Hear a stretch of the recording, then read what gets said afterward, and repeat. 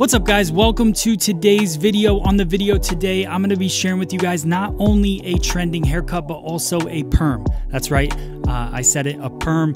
This is one of the biggest trends in men's and kids hair right now. And we're going to be starting it off using the FSE Precision Elite Scissor at 6.5 inch. We're going to be doing some scissor over comb work. This is part of our Elite series line. It's made with Japanese VG10 steel, and we're doing it using CNC precision technology to make the scissors affordable for you guys and the best quality scissors. So definitely check that out on our website, freesaloneducation.com. So as I start the haircut, you'll notice my scissor over comb work started at the top of the section. The reason I do that is I want to pick my length and then kind of work my way down. Also, when you're doing scissor over comb, it's helpful to get that bulk out of there before you start working your way from top or from bottom to top. So just cut your length, work your way down section by section. I use the scissor blade, it's nice and long, to kind of part off the section, lift it up, and I match up the left side the same exact way. So I comb the hair up. You see me kind of push the hair down with the scissor blade. That's all part of that motion. So if you guys get a chance, just really practice that. And then once I get it almost to the length that I want, then I'll work bottom to top, like I said. Just opening and closing that blade. Now, you want a steady blade at the bone of the comb, and then your moving blade should work through it. You should only be using your thumb, so practice that as well. And we're gonna do the same thing around the back of the head, just working our way through it, lifting up that hair, using the scissor to part the hair, put it into the comb, and then working our way up. One thing about the Precision Elite scissor line, whether it's a 5-inch scissor or a 6.5-inch scissor, we have every size and both hands, is that it has a reinforcement on the blade. So when you look at the images on our website, you'll see kind of the bone or back end of the blade is thicker. And what that does is it adds that extra power into the blade. So when you go to cut, even though it's a 6.5-inch blade, you don't lose any strength in the cut.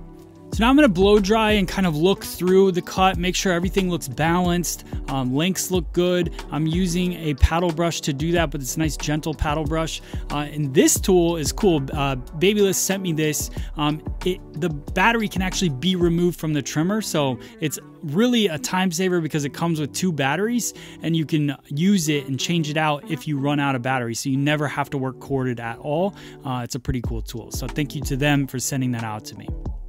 So I'll work around the ear. I use my Velcro clips just to kind of keep the bulk of the hair out of the way, and then work my way around the ear using that trimmer.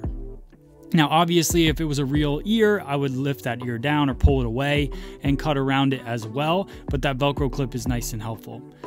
Now I switched, same exact scissor, but it's our rose gold series, just kind of showing you guys all the different options that we have out there, but just going through, fine tune, same scissor over comb technique when it's dry, just to really just check it out.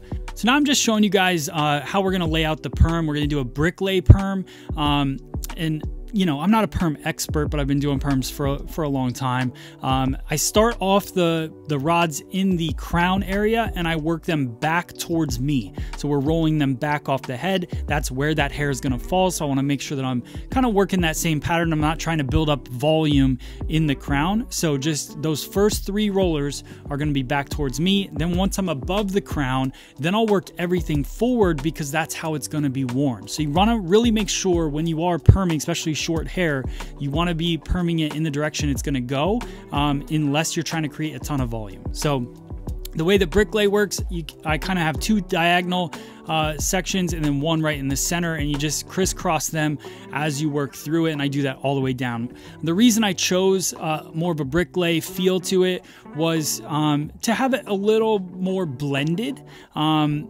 than just being a standard kind of roll forward. And that was just a personal opinion on me. So we get the perm wrapped in there. I'm using Paul Mitchell perm, alkaline wave, real easy. You don't even have to mix a solution with anything. You just kind of put it on there, wait 25, 30 minutes. and then look at that wave that you get with it. I use a diffuser just to really give you guys an end result. Now we're gonna go in with the Hybrid Elite. This is our dry cutting scissor. You can see that part of it is slide cutting, part of it is precision cutting. That's why we call it hybrid. I do a lot of slide cutting just to blend the top with the sides. I don't want it to fully blend though, and then I use that precision tip of the Hybrid Elite to be able to cut a line in the fringe. So that's what makes this scissor so versatile. Again, also has the VG10 Japanese steel. Finish it off with a little spray wax from Paul Mitchell, and here is our end result. Let me know what you guys think in the comments below. Go check out the Elite Series scissors on freesaloneducation.com. Thanks for watching.